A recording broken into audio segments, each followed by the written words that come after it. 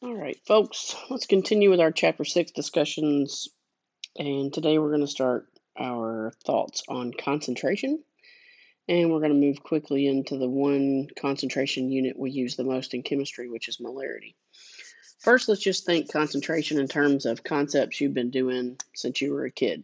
For instance, most of us had some sort of drink mix, like Kool-Aid as a kid. And if you were like me and there were 1,000 kids in your neighborhood that always seemed to end up at your house parched, your mom might have added a little bit of Kool-Aid to the water. And what was supposed to be red Kool-Aid kind of looked like that. And it was pink Kool-Aid. We knew we were getting robbed. We did not have enough drink mix per unit volume in our drink whatsoever.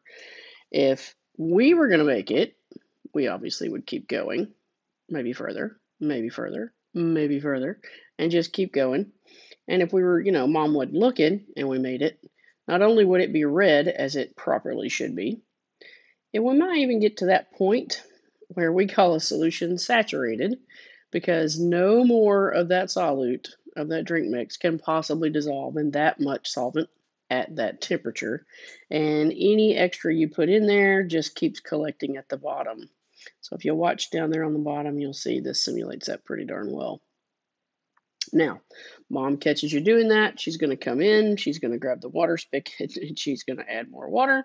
She's going to get all that redissolved and she's probably going to fill the entire container up and get it dilute as possible. So words like concentration, how much of the stuff is dissolved per unit volume. The words concentrated versus dilute. So let's let some of that out there.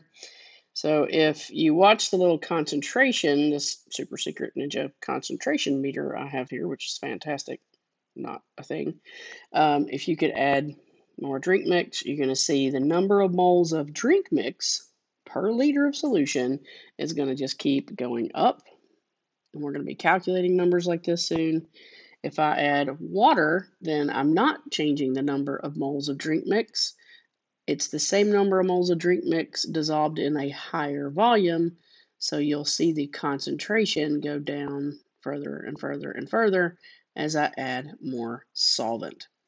So here the solute is the drink mix, the solvent is water, and the solution, again, thinking concentrated versus dilute. Another interesting thing about this little app here is the simulation within the app is that I can use evaporation. So if I make the water evaporate away, I'm not just dumping it out of the container. I'm removing liquid water by allowing it to go into the gas state and leave.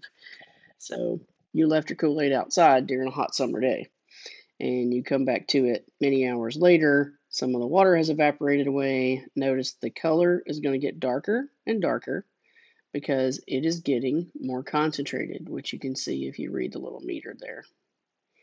And it would get us all the way back down to where we started before we got busted and mom diluted it. Looking at a slightly different simulation here, but the same idea. We've got a beaker with some water in it. We're going to look at our actual solution values this time, actually have some numbers thrown in there because that's what we do, right? We're chemists. All right, instead of drink mix, let's get a little more serious compound. So we're going to use an ionic compound. Let's choose pretty green nickel chloride, nickel 2 chloride.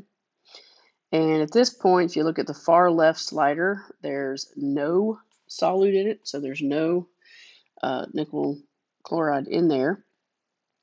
And therefore, if you look all the way over on the right at the molarity concentration, so the molarity is number of moles of solute per liter of solution. So there's none in there, so it's sitting at 0. So let's just simply start adding the number of moles and going up and up and up. And you're going to see nickel 2 cations are green in solution. That's why it's using green. So the more we add, that color is going to get darker and darker and darker. And we're going to get a more and more concentrated solution. So this is only going to allow us to go up to 1 mole. So we can get, in a half a liter, we can get up to, well, it's not exactly half a liter. There, close as I can get. So right at around 2 molar. So there's 1 mole in a half a liter. So 1 mole divided by 0.5 is going to get you the 2 molar, which, pretty close, 1.996 molar. Well, if we allow solvent to evaporate out and drop that number back down, say to 0.25, which would be half of that, it was 2 molar at a half a liter. So what would it be at 0.25? It should be twice as concentrated, right? It's the same amount of solute, the nickel chloride, but now that's held in half the volume. So 1 mole divided by 0.25 liters is going to give you right at 4 molar. All right, so again, concepts and words we need before we just go jumping into the math. If you're going to make a solution, you're going to have a solute here, that's nickel chloride. You're going to have a solvent. For us, that is normally water. So the solute is whatever you're dissolving in the solvent. The solution is the combination of those two. The concentration is a measure of how much solute per unit volume of the solution. And the unit we are going to use the most is molarity, which is moles per liter. So next step is we're going to be jumping into that math.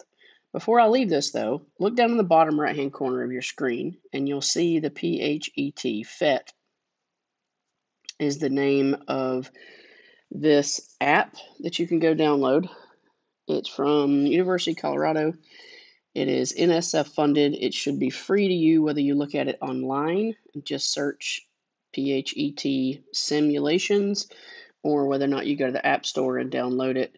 And it does all sorts of concepts in chemistry, and they're actually really good visuals and things you can play with and helps things really solidify a little bit more in your head.